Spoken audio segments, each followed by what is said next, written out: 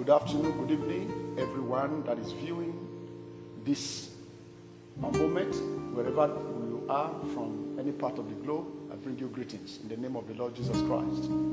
I am Pastor Dr. Daniel Ogie, the senior pastor of Divine Purpose Motivational Ministries Incorporated. We are located in Ogie community in Edo State of Nigeria. By the grace of God, I will be talking to you this moment on a subject: who is your friend? Who is your friend? There is a common saying from the white man that if you show me your friend, then I will tell you exactly who you are. So I want us to turn over to Psalm 55, where we'll be looking through the scripture from verse number 12 down to 16. Psalm 55, verse number 12 down to 15. And it says, "For it was not an enemy that reproached me, then I could have borne it. Neither was it neither was it he that hated me that did magnify himself against me. Then I would have hid myself from him. But it was thou, a man, my equal, my guide, and my acquaintance. We took sweet counsel together and walked into the house of God in company. Let death seize upon them, and let them go down quick into hell, for wickedness is in their dwellings and among them." I would like to stop there so far.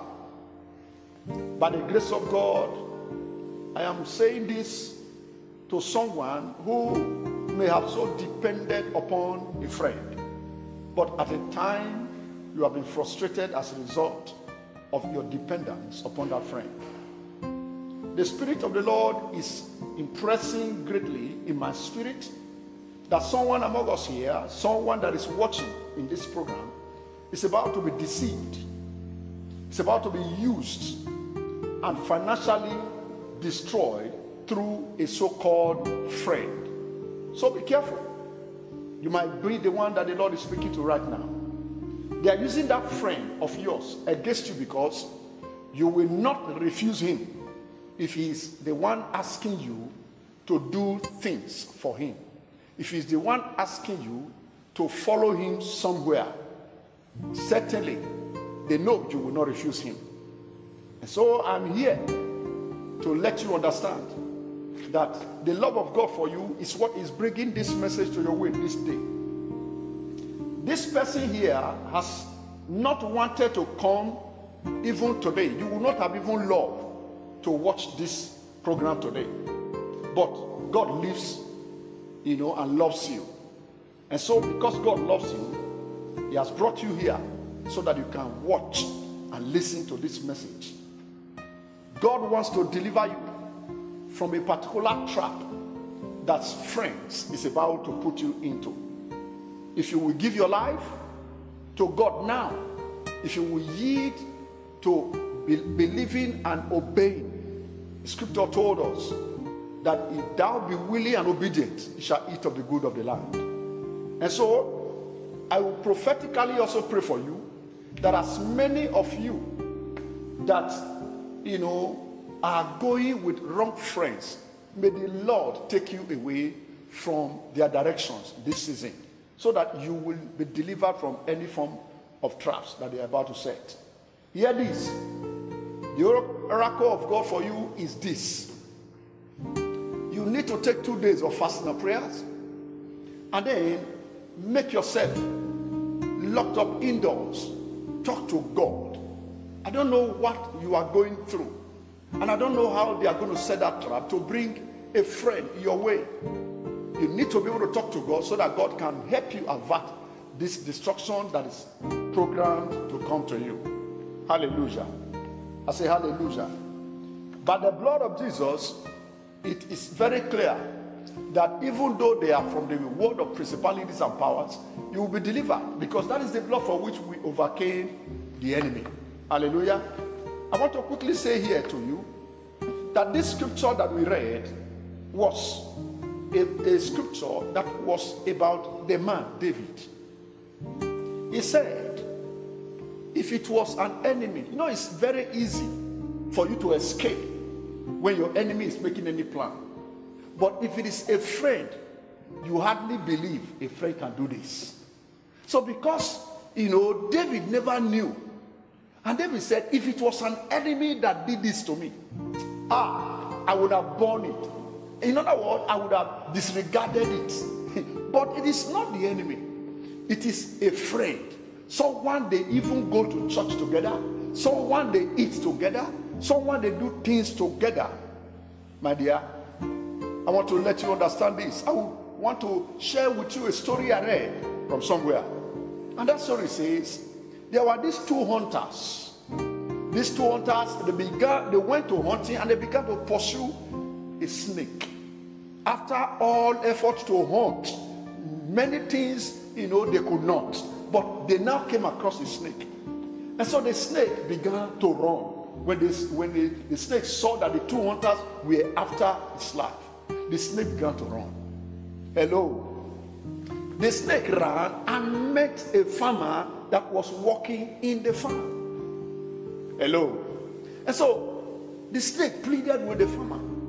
Said, there are hunters that are coming after my life. Please, can you save me? And then this farmer knew, having known that this snake is not, a friend at all.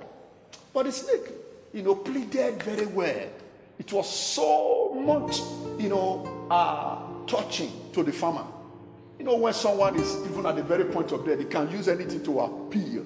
He can use anything to, approach, so that he can be able to escape that death. So that was exactly the pattern the snake, followed. And so the snake pleaded, and then the farmer finally said, okay, don't worry, I'm going to save you. I'm going to help you. And what was he going to do? What was he going to do? If I keep this snake in the hut, these hunters will still come and they will see it. So he now said, okay, you know what? I am going to open my mouth so that you will enter into my stomach. By the time they are out, they are gone. When I tap my stomach, you are to come out. And so when you come out, then you can now go anywhere you want to go to. And so the snake agreed. And then the man now said, but don't do anything stupid. And the snake said, no, I'm not going to do it. I am going to make sure I obey what you said. So the man opened his mouth, and then the snake entered into the man's belly. It was not convenient anyway, but as soon as he had swallowed the snake, the hunters ran in and said, hey, hello, sir. Hello. Did you see any, snake running? Say, snake? No, I didn't see any snake. Maybe the snake went through the other direction. Or maybe it was the other direction. I didn't see any snake. So these hunters, they now were calm. So they could not see the snake anymore. Unknown to them that the snake was inside the belly of the man. And so they turned and then they walked away. After about, 10 minutes of the hunters walking away, then the man now hit his stomach. Come out. The snake refused to come out because he found a warm place. He found a place that was so comfortable. So he broke his first agreement. There are friends like that break their agreement with you. Why? Just because they want to endanger your life. Beloved, there are friends where they ask you to help them do something, you can't deny them. But after you have done it for them, it becomes a problem for you. I pray for someone this moment that you will not have such a friend in the name of Jesus Christ. I want to say here in my language, there is what we call oseniko. Oseniko, because I'm an Edo man, oseniko means a friend who is an enemy. Some will call it frenemies. And that's exactly what such people are.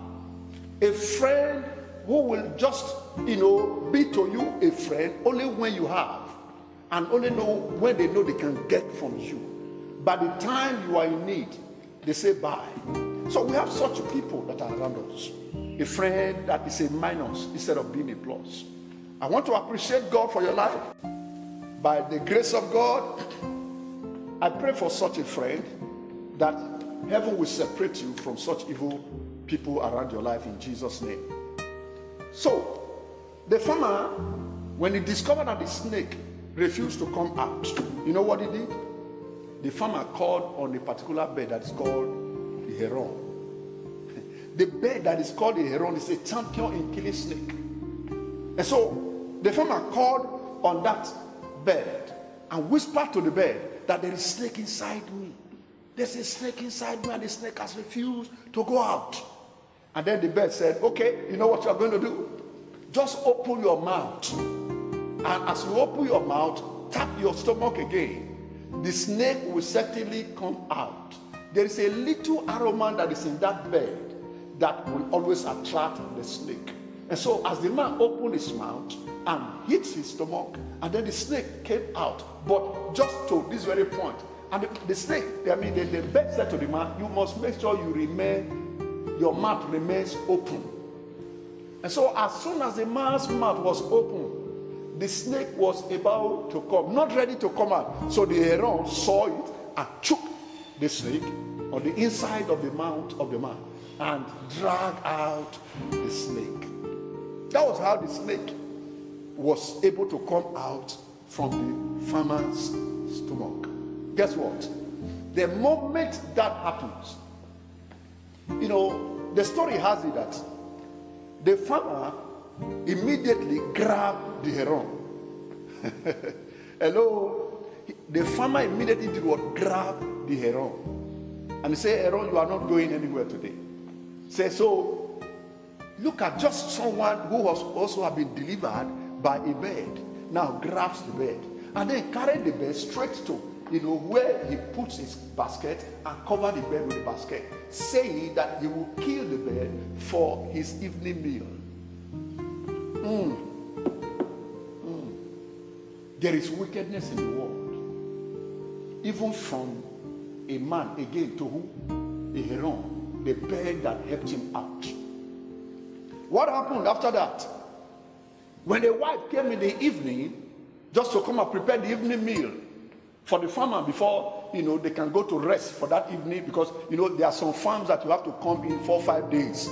You sleep in the farm before you go home.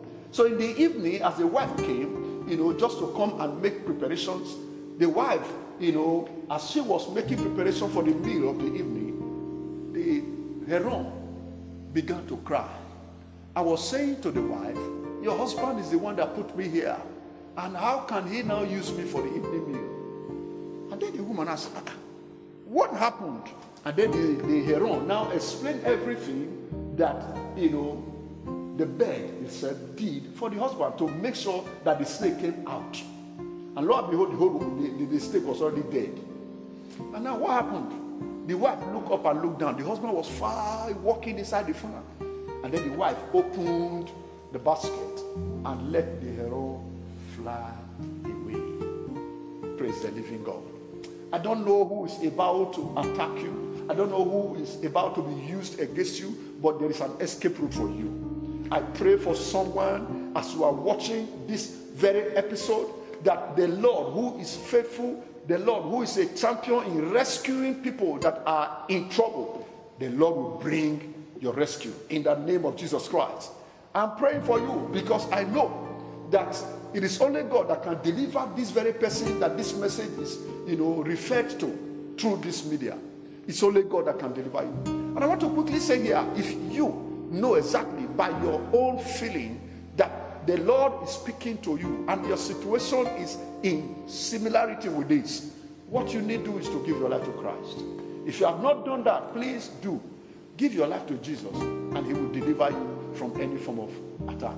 God bless you, and I will be again on your way next week in this very station at the same time, in Jesus' mighty name. To represent us in your locality or in your country, wherever you are, you can go through the address or the contacts that is scrolling around in the screen, and you can reach us. No matter what, the Lord is faithful and he will keep you. Thanks for watching. Please do well to like, subscribe, and click on the notification bell so that you will be notified when we release a new video. Thank you.